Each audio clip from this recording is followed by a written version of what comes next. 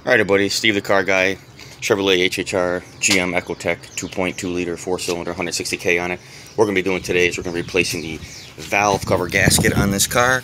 And if you can see in here, there's a ton of oil in the back. It's basically all over everything from the valve cover all the way down to the block, all the way onto the transmission, all the way onto the CV axle and the pulleys and everything else, and even into the suspension and the cross member beams and stuff. And then when you're sitting at a light, you can actually smell the oil burning, and you can see some smoke because it's dripping out and it's hitting on the exhaust manifold. So this has been going on like this for a while.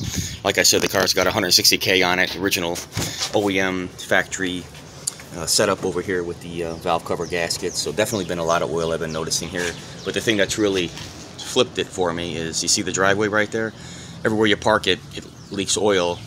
And I went underneath the car and I did see the oil on the suspension components underneath. So yeah, we're gonna go ahead and do this. I've shown you guys how to take this cover off here for the air filter and stuff. We did a previous video on how to replace the air filter, and we also did a previous video showing you guys how to do the spark plugs in this particular vehicle. We did that at about 120,000 miles.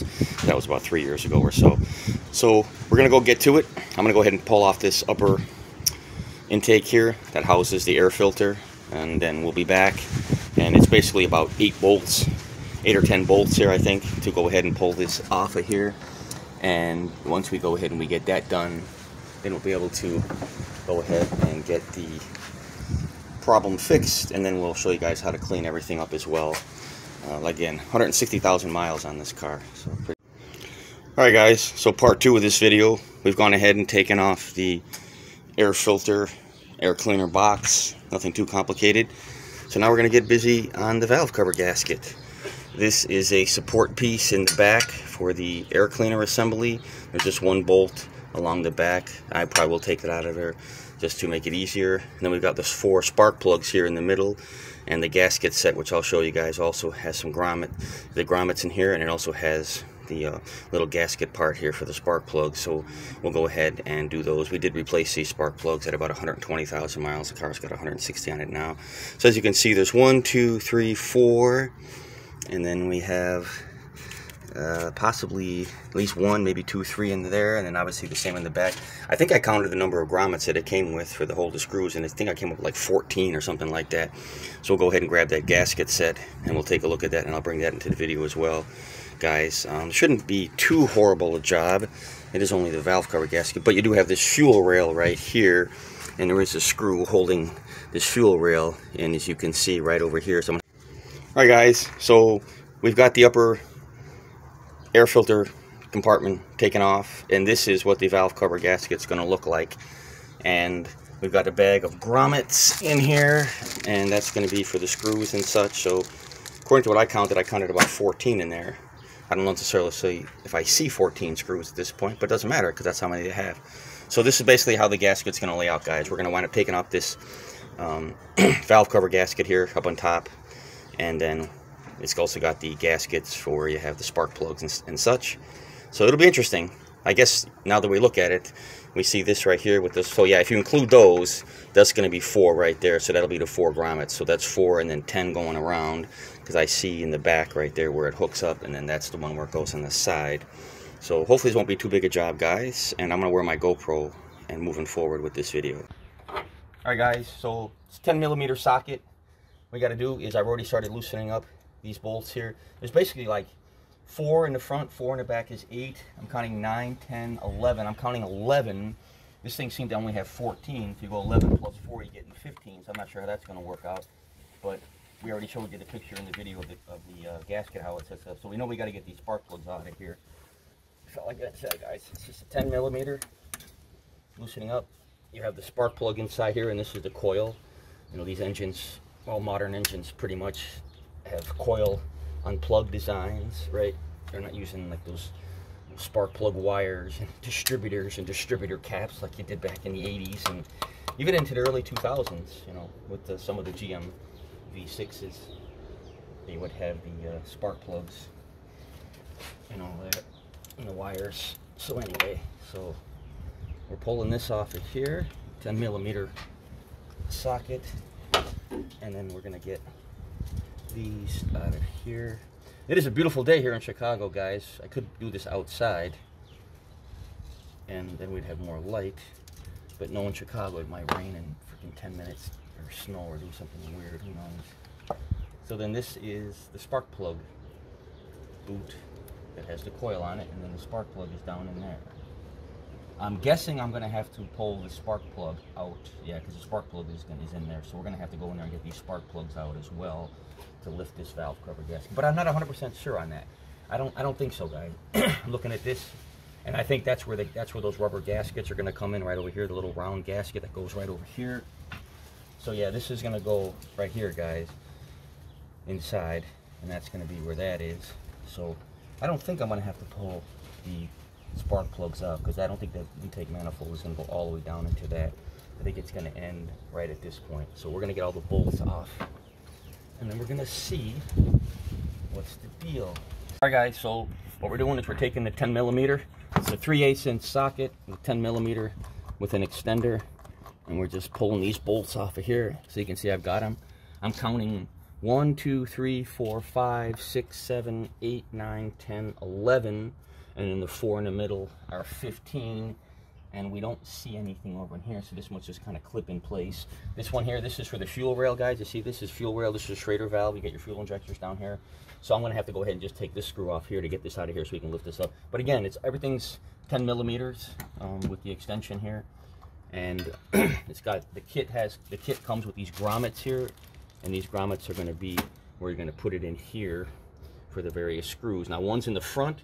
There really isn't that much leakage. As you can see, it's clean. It's in the back where it's leaking. Like I previously explained to you guys, these engines kind of go down a little bit because they have to go, that's the way the car goes. So whenever there's a leak, it always drips down that way, and it's dripping onto the exhaust manifold and all that fun stuff. And then this other one here, this is where you pull the engine out over here. They use, this is if, you know, when you have an engine, you go ahead and you take it from one here in the front, and this is how they wind up actually picking these engines up out of these cars. They take the big machines, they go wing, and they get the engine out of here. So I might have to remove this, and that's just another. Those actually look bigger than 10 millimeters. Those may be 12 millimeter bolts right over there, because when I go to take this manifold out, this may get in the way, especially if this doesn't have any screws on this side and you want to hook it in place. So again, guys, this is where we're in the first steps here. We're just taking it apart. Once we go ahead and get that taken apart, we're going to go ahead and see if we need to take these screws all the way out. I think we're going to have some fun trying to pry this thing off of here, 160,000 miles.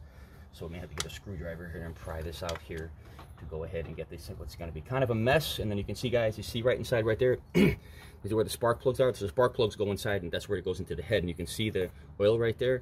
So basically, yeah, this part here that they give you, these rubber gaskets that they give you that I showed you guys earlier, definitely going to have to replace those too. That's part of the reason I'm doing this myself, guys, because the mechanic tells me how much he's going to charge and what needs to be done. And I know they buy the kit, but they don't always do what they say. They'll go ahead and replace the, you know, the valve cover gasket, but then they won't replace the gaskets on the inside here, and they won't replace the grommets, and then you'll have some leaks, and a couple years later you'll come back to them and they'll charge you for a whole nother job. You know, that's how they do things sometimes, because you can tell right now for sure 100% it's leaking. So at least this way I know it's going to get done right, and it's going to get done 100%, and we're making a video showing you guys how to do it, because this is something you guys can do and save yourselves a couple. All right, guys, so continuing this project, as you can see, we've got the bolts loosened over here in the back. So we got all of these bolts, and I went ahead and I took off the piece that they use to pull the engine off, and I also disconnected this little harness here holding for the fuel rail. So it looks like we pretty much have everything. You can see this is the old gasket.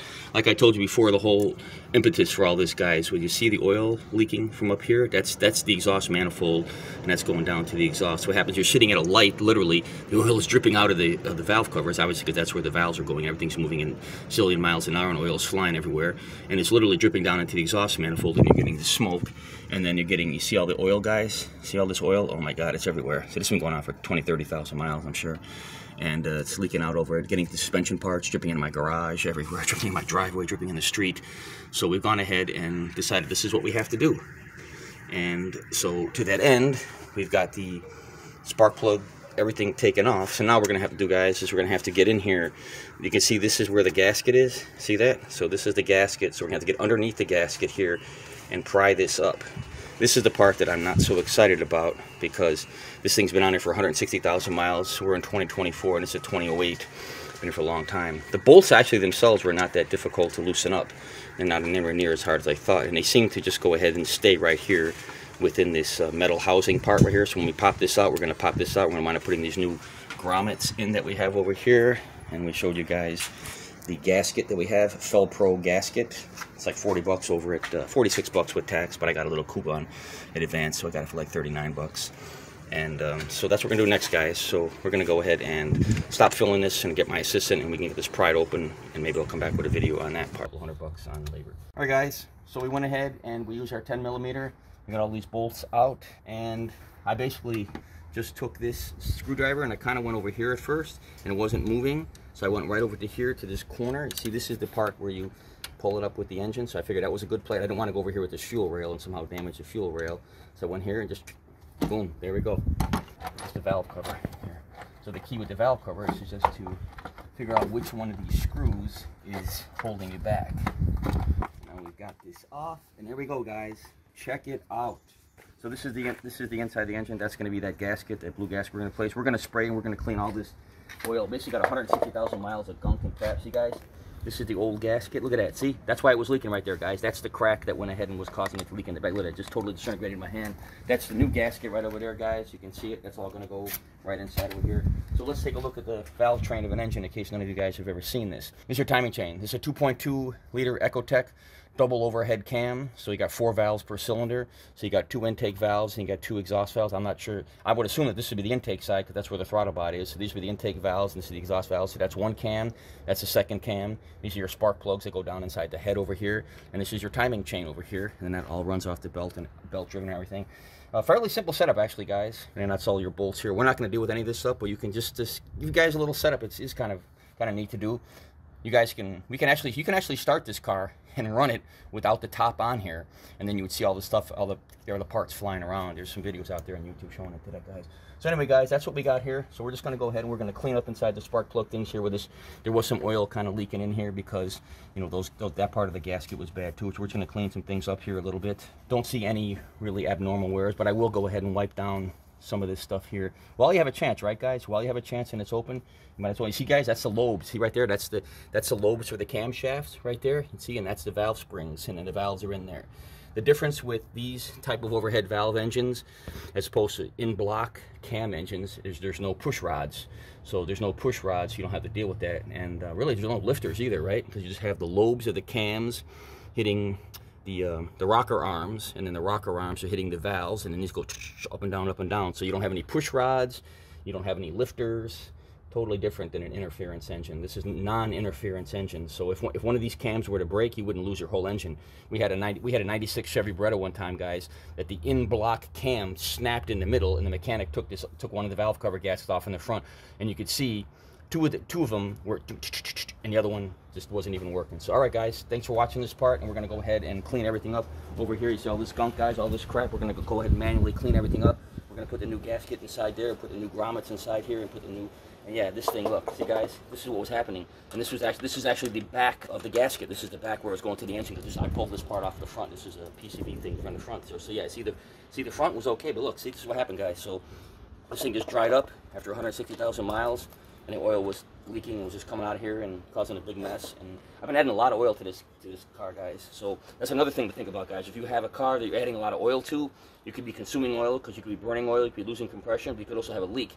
At this point, the leak forced my hand because now the leak's all over the car and it's burning when I'm sitting still, and it's all in the exhaust manifold. And you can see over there, it was making a mess over there too. Anyway, guys, so we're going to go ahead and get busy replacing this gasket and cleaning this thing up. And all right, guys, so like we said before, we got everything off. We're going to go ahead and clean things. You don't want to put the gasket on with everything being dirty, because then you're liable to have not a perfect seal, and we don't want to go through this crap again, even though this really is not that big a deal of a job, guys. So we're just going through, see? Just go here, get this nice and clean around the edges here where the new gasket is going to be. Same thing over here by where the screws are. Get all this clean. Just get everything as clean as you possibly can, guys, around this edge here when you put the gasket.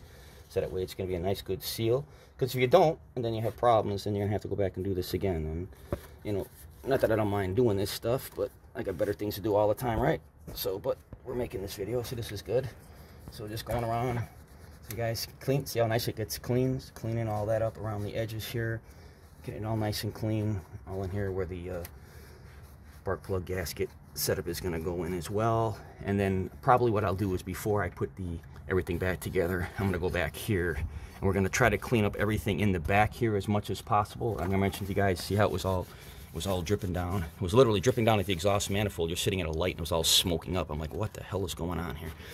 And the car was down more. The car was down like a quart of oil. So it was down by a quart of oil because the last time I checked, it was only down by about a third of a quart. So it's all just leaking out the top over here. Oh, and that's another thing, guys. Check these valves. Check these things right here. You see this? You see this, guys? How this just moved? Oh, look. See that? They're loose. Yeah, guys. So check these. Check all. This is basic engine maintenance. See that? Look at that. Oh, that's not good, guys. That's your cam. That holds your cam in place. So yeah, go ahead and double. Yeah. Okay. There we go. That's why we're doing this, guys. So we're cleaning everything. We're going to double check the tightness of these bolts. You see these two are a little bit loose. So if those are a little bit loose, that's going to that could cause some problems down the road because you need to have your cam put in there. So we're going to go ahead and double check all of these 4 bolts. If you want to, you could probably check these here, but you don't want to start getting to the point where you're going ahead and over tightening things. If you don't have a torque wrench, you don't quite know what the hell you're doing. This was just something that I happened to notice. This was a little bit loose. So we want to make sure that that's nice and tight. Because if these loose, what will happen to guys is this cam is moving with the rocker arms, with the valves, everything. You hear, I have been hearing a little bit of clicking noise from this engine. I don't know if this was it, that these bolts were a little bit loose, but they were, so that's what we're doing. So that's what we're doing, guys. Just make sure you keep it all nice and clean everything in the back. The reason you want to clean everything that you can around it, because when you're done, if you don't see anything bad happening, and nothing is getting dirty from where you cleaned it, then you know that you solved the job. But if you clean everything and then you still see things that are getting dirty and you see oil dripping, then you know there could be something else. So you want to keep it in. But if you don't clean it again, then how would you know if anything else is happening? Because you didn't clean it, so therefore you don't get to see the new stuff, so you would never know. So always best to clean it as a point of reference, as well as making sure that it's all going to be nice and clean when you put the gasket on here. And then down here, guys, this is going to be the one that's going to take me a little bit of time here, because I'm going to have to pull this gasket out of here, and we're going to wind up seeing about possibly replacing these grommets too, because they did give me new grommets here. So we'll see about pulling these screws out of here. And obviously, there we go, guys. But this is the old gasket. So this is the old gasket, guys. And this is the part that was broken. So this is why it started leaking, because it started leaking through the crack. And you can even see right there, that line right there, see? That was where the crack was. So it was leaking right through there. And as soon as we picked it up, another crack happened. And this is towards the back of the engine. So then we're going to go ahead and we're going to put all this gunk and crap out of here.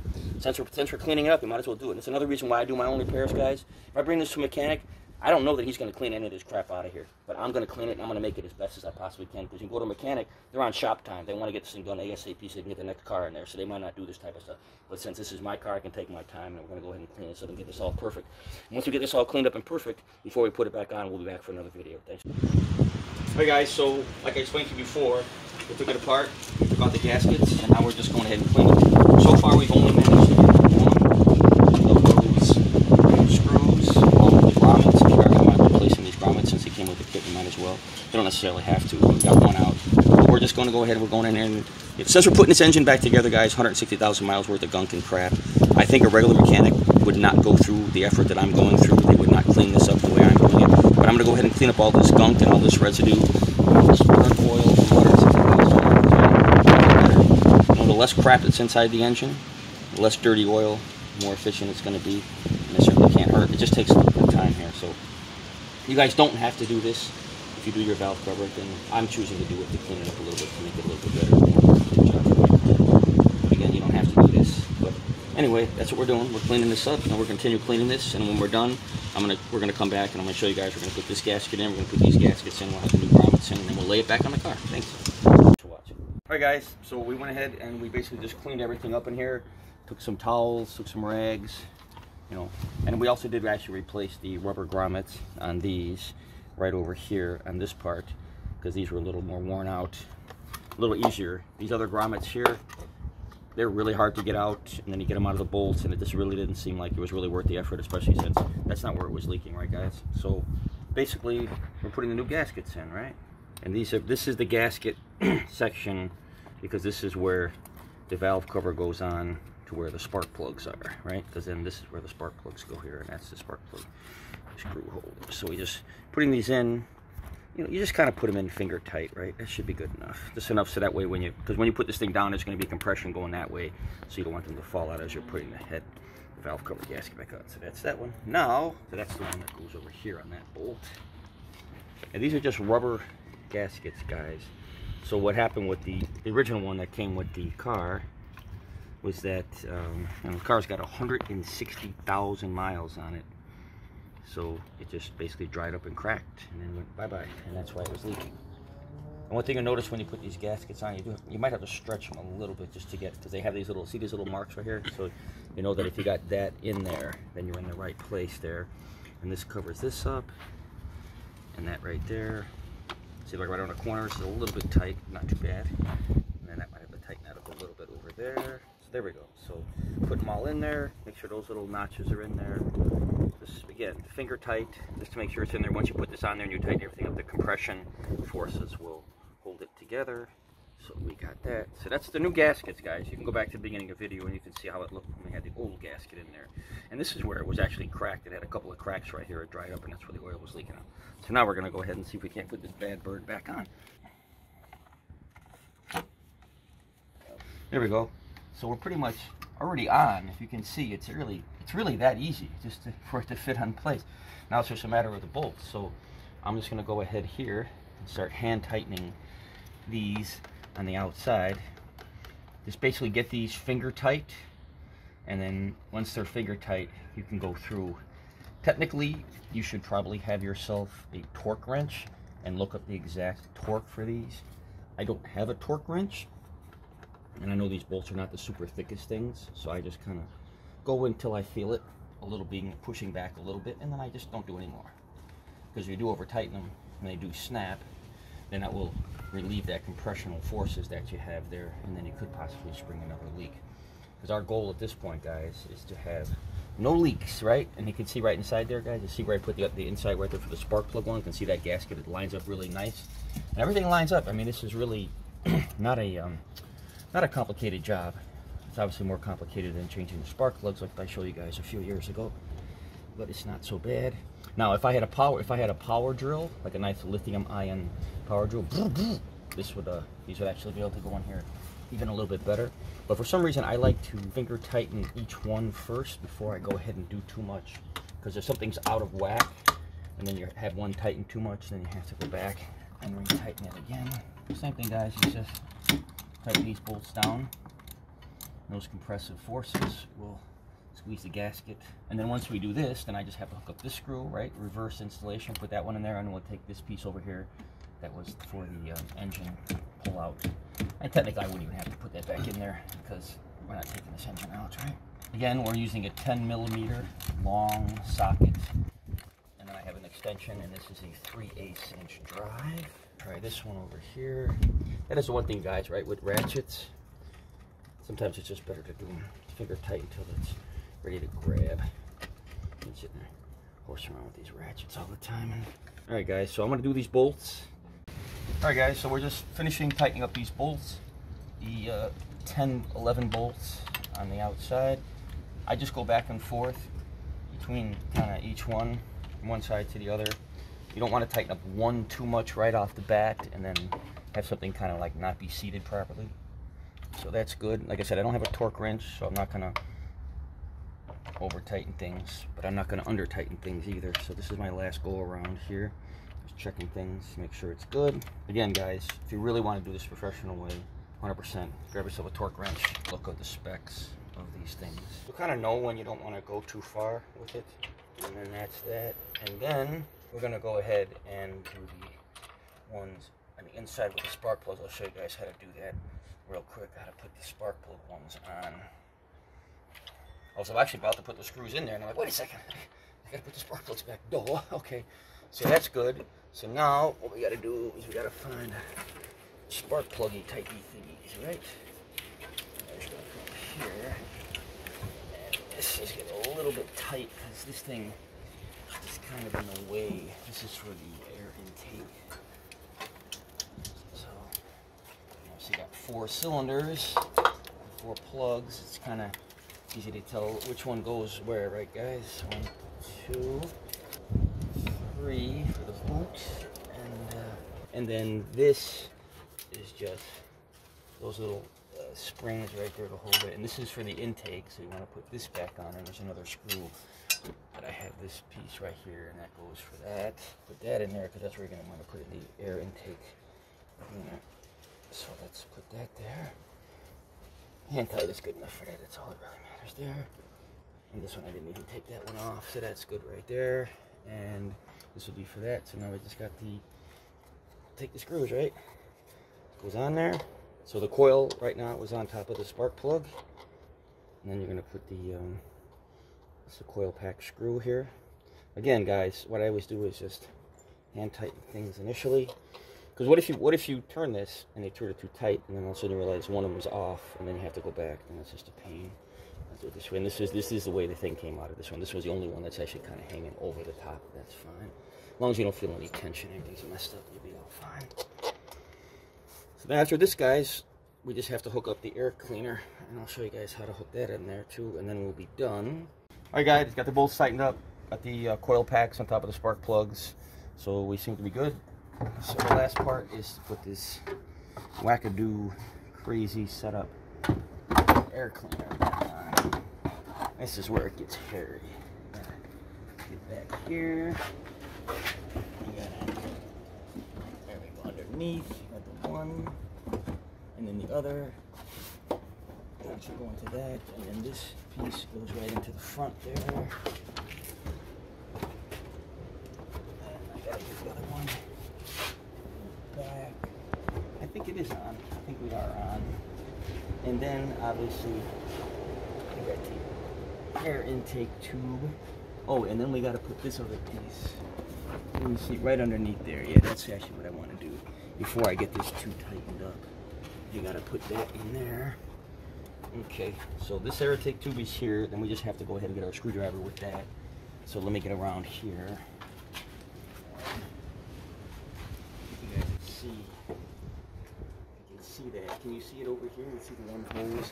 It's just this one hose that goes in right over here. It's another connector from the air intake. All right, guys, this is the hose I wanted to show you guys. See, it comes from the intake here, and it just goes right over here on this valve. This is basically any kind of recirculated oil. It'll just go blow back. It goes back into here. But I'm gonna need my pliers. So, and let me go here.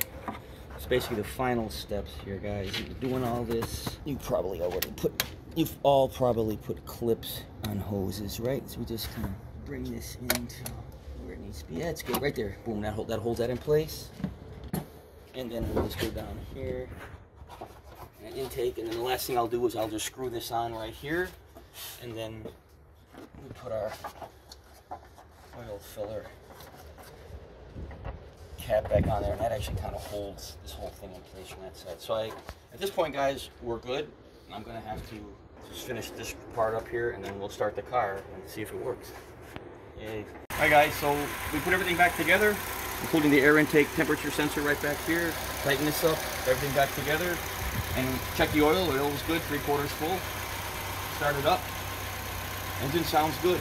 It actually sounds better. There were those two bolts in there that hold the cap, the caps that hold the camshaft in place on the one over here in the back. They were like literally loose. I could spin them with my finger. So as the engine was running before, I would hear it tick, tick, tick, tick, tick. It goes to the bolts, so we got everything good. So far so good, guys. I don't see any oil leaks anywhere. There's no oil coming down the back. It's not smoking on top of the manifold like it was before. So I think we're good. So that's how you replace the valve cover gasket on an Ecotech 2.2. Procedure's probably the same on most engines of the double overhead cam variety. Just might be a little bit different if you're working on a Nissan or a Toyota or something like that. That might have the bolt layout, and taking things apart might be a little different. But this should work with the 2.0, the 2.2, and the 2.4. Ecotech GM engines. Thanks for watching. We'll be back in a little bit.